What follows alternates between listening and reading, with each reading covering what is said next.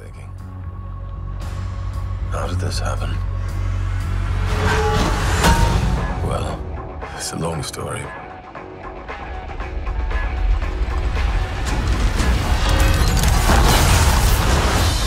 Hi everyone. This video is going to show you how to capture your computer's screen display using the Magewell Capture HDMI Plus and OBS Studio.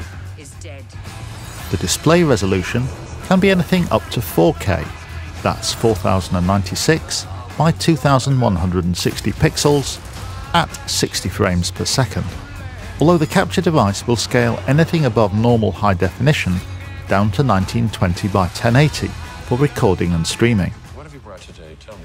That scaling is processed by the capture device hardware, so it doesn't cause any extra CPU usage. You might ask why you need to use a capture device when you can use OBS or other software to capture the desktop directly.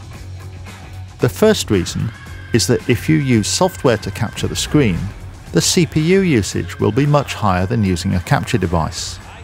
Secondly, the screen capture frame rate may not actually reach 60 frames per second, so the video may not be as smooth as when an external capture device is used.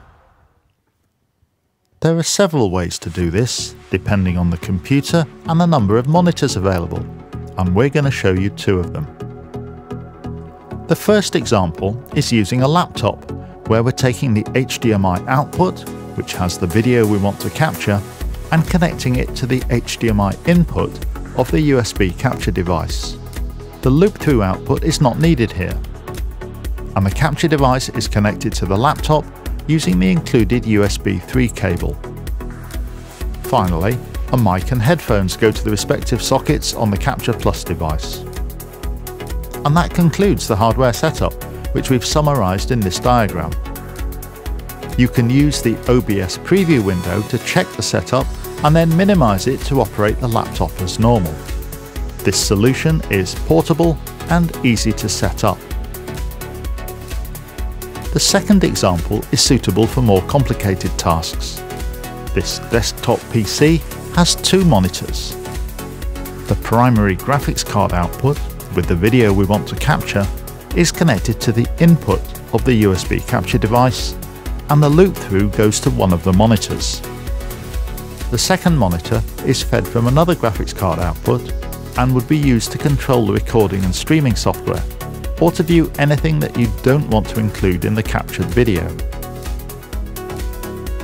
We don't recommend connecting the capture device and the two monitors directly to the graphics card, because there's a danger that one of the outputs may be degraded if three outputs are being fed simultaneously, particularly when game software is being run, which makes high demands from the graphics card hardware.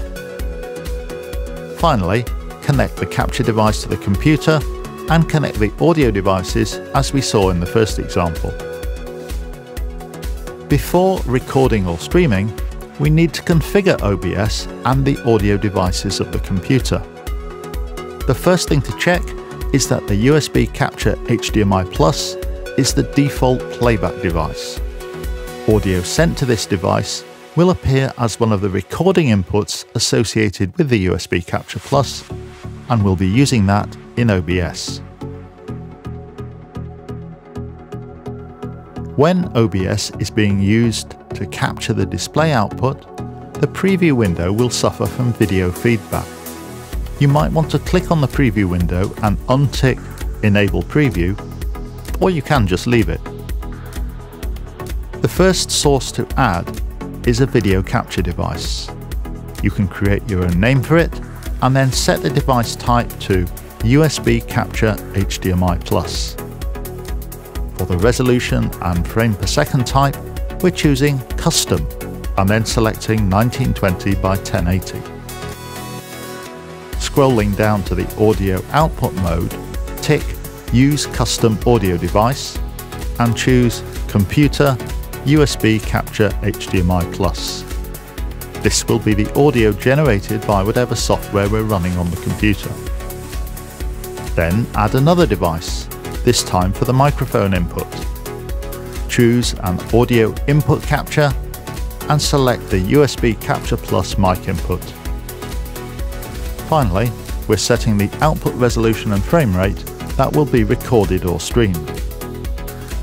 To adjust the relative volume of the computer audio and the microphone, use the two volume control sliders for the video capture device and audio input capture device, which show up in the OBS mixer panel.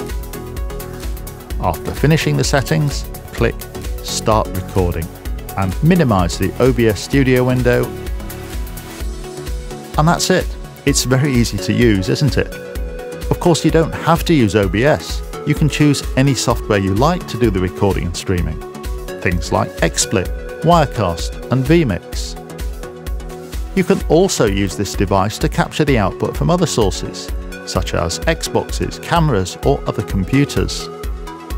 If you want to watch the tutorials for capturing from other devices, please visit www.magewell.com/TV.